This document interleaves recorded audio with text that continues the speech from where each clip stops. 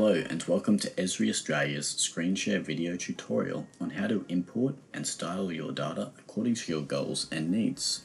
Now, in a previous video you may recall having cleaned your data, and if you still have that cleaned data set, feel free to use it alongside this video tutorial.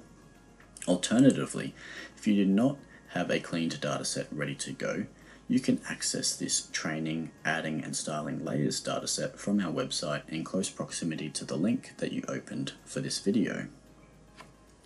Now, once you've saved that data file to either your computer or your desktop, head back to ArcGIS Online, open a new map if necessary, and go to the Add tool and Add Layer from File. You want to choose File, search for that dataset, that spreadsheet, and open it into ArcGIS Online. Now, before we hit Import Layer, notice that our dataset is a CSV file, which is one of the 4 file types that ArcGIS Online accepts. So we're good to continue.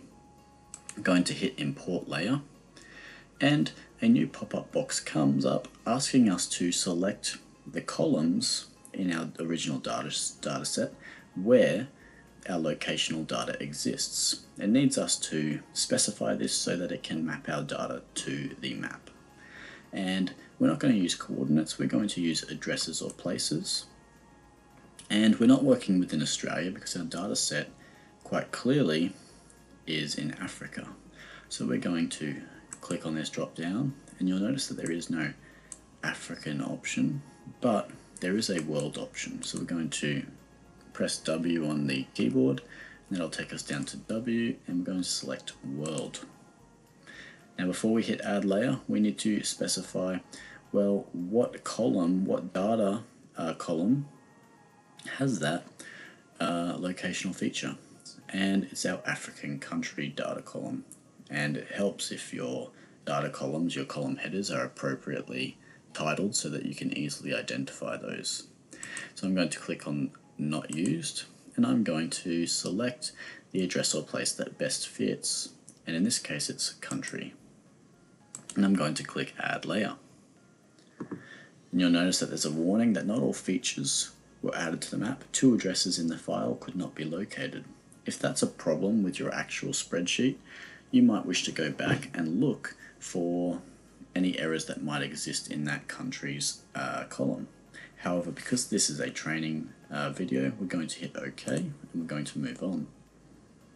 And you'll see that automatically our data begins to populate the map as big or little orange circles, and that this Change Style tab out to the side, this panel, allows us to make changes to the way this looks and feels.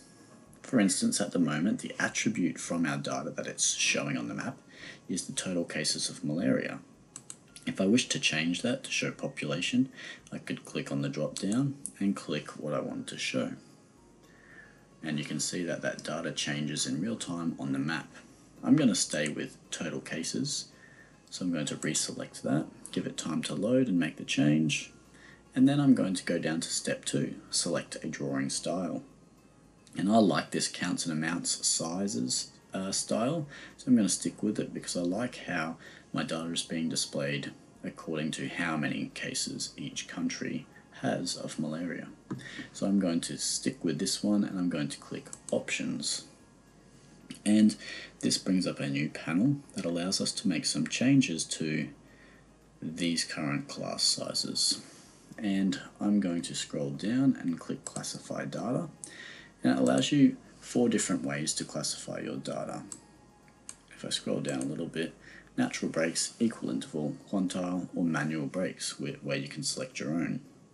I'm going to stay with natural breaks, but I want more than 4 classes as visible here, so I'm going to up that to 6 classes so that there are more sizes available to me on the map as a viewer. And I'm going to scroll back up, and orange is my favorite color, and I find it a little bit hard to distinguish between some of the sizes, so I'm going to make these different colors too. And I'm going to click on Legend, and I can change each of these colors one at a time by clicking on the big circle, and if I wanted to I could change the symbol type, but I'm simply going to change the fill.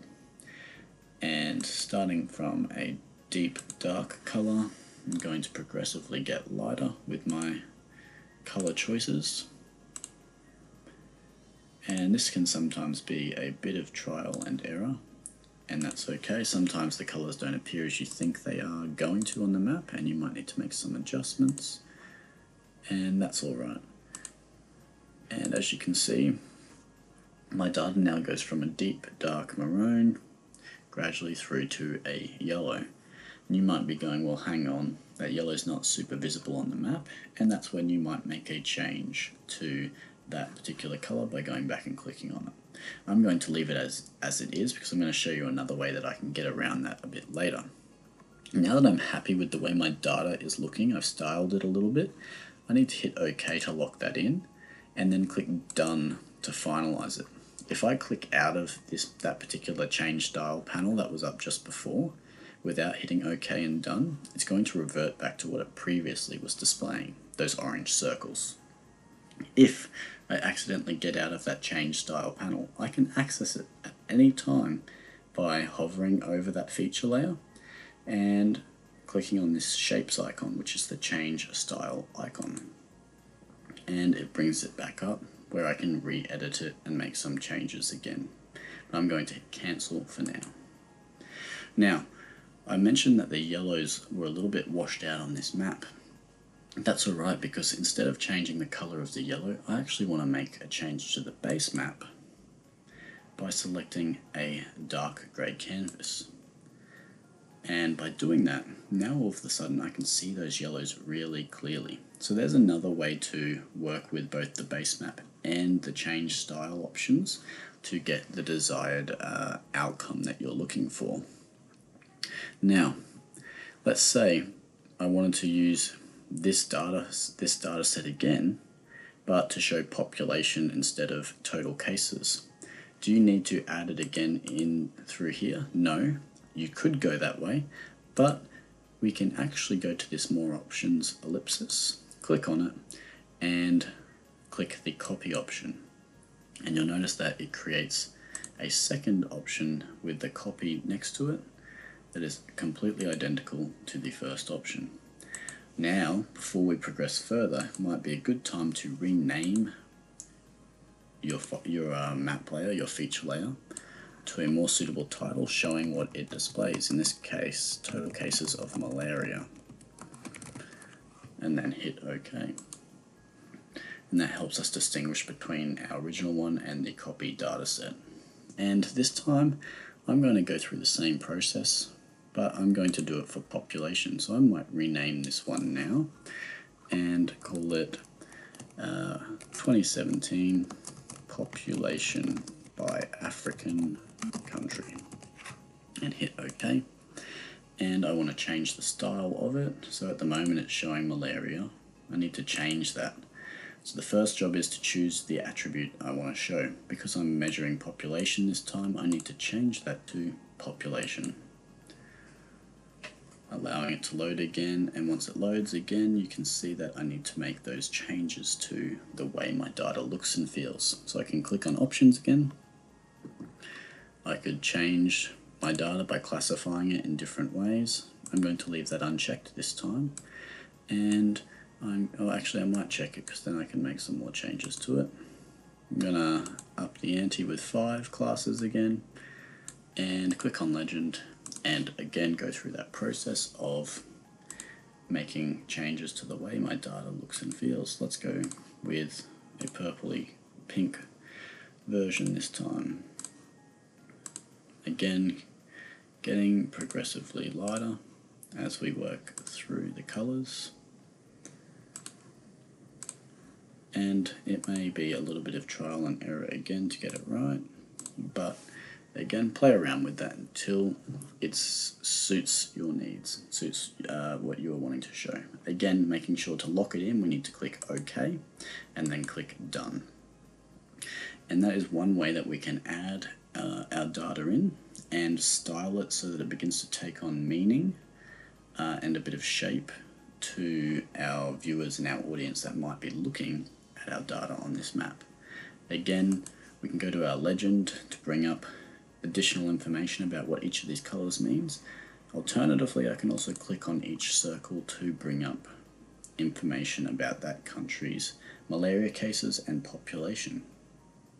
Can cross that off, and I'd like to remind you, of that print function and print map with legend. If I was doing an assessment piece and I needed to include this in my Word document, I could print that map with legend, allowing it to load.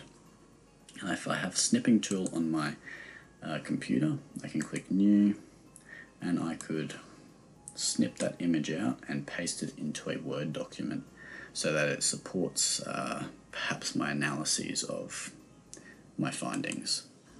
I'm not going to save that for today, but again, a really useful reminder of that tool, Map with Legend. Alright, that brings us to an end of this particular video tutorial in which you learnt how to import your data and style it so that it takes on additional meaning for your viewers. Thank you.